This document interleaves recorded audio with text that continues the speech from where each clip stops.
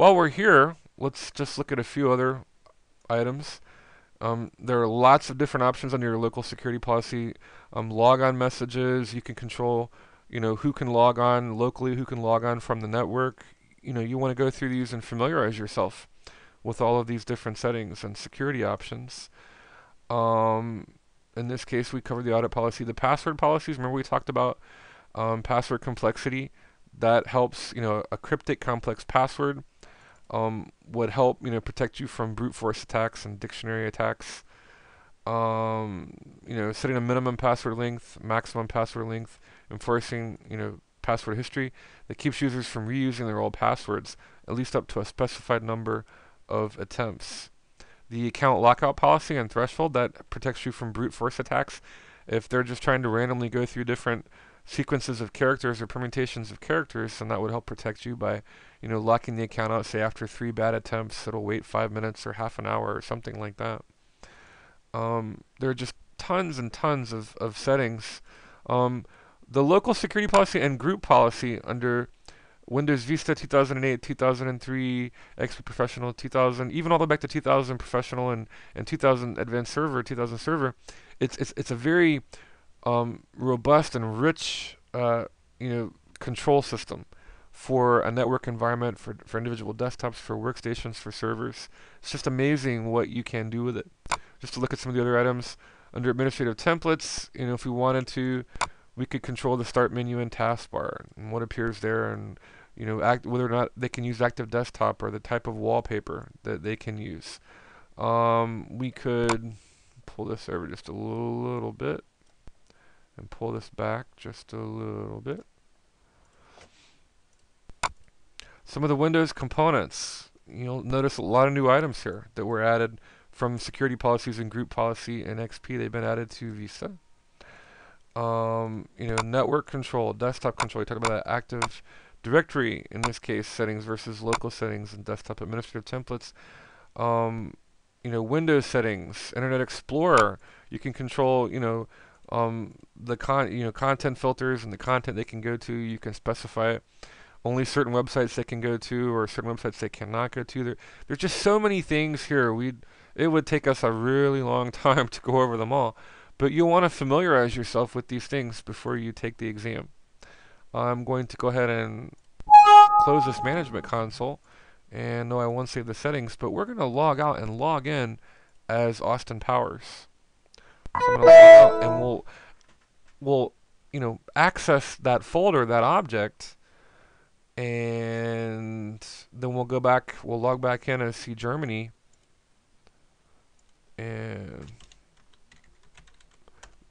look at our security logs. So I'm going to type in Austin Powers. Here I am. I'm a member of Top Secret, Super Secret Spies, and I have permission on the folder, Top Secret in this case, and the documents therein.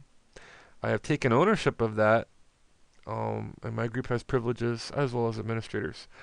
Now I have not yet logged in as Austin Powers. He was just created, so it takes Vista a moment to create or prepare the desktop for a new user account.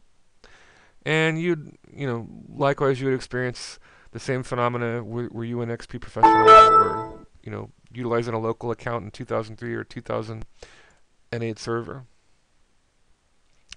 So Austin Powers, my documents folder, and his, settings and preferences, they're all different from C Germany's. He can have his own settings. Now I had mine tweaked for performance. Austin Powers, by default, gets, all of the beautiful aeroshell here, and we can set it up so he has desktop gadgets on boot. But really what we're just concerned with here is launching Explorer.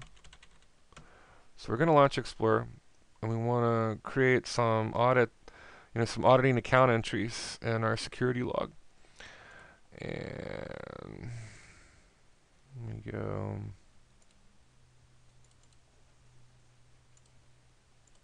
And that was the wrong Explorer.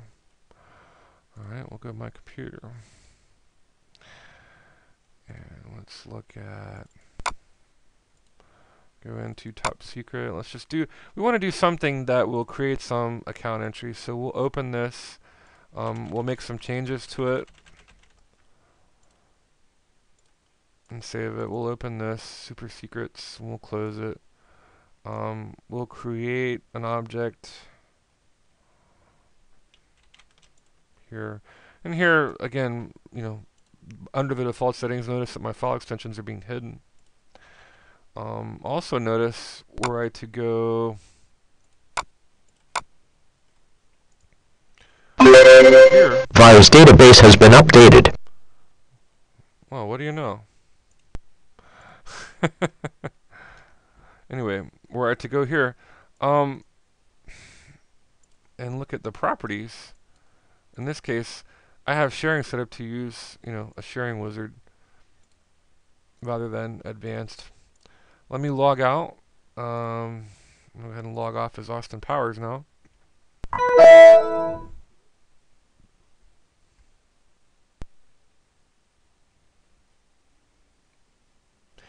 And I'll log in as C Germany.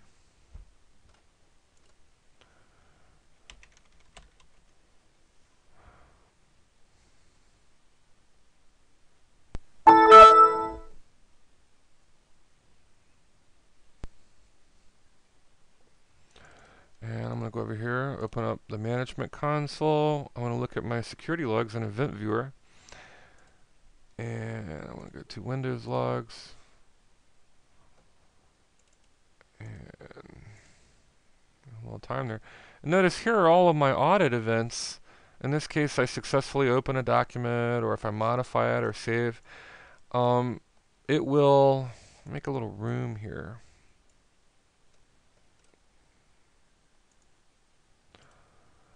And then it gives me an event ID, task category. I'm accessing the file system. Log on events, security events. It just logs the date and the time. But that's a very useful, changing the audit policy, security state change.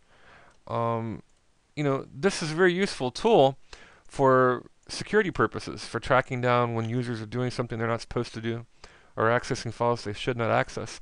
Just be aware, excessive auditing can really slow your system's performance down.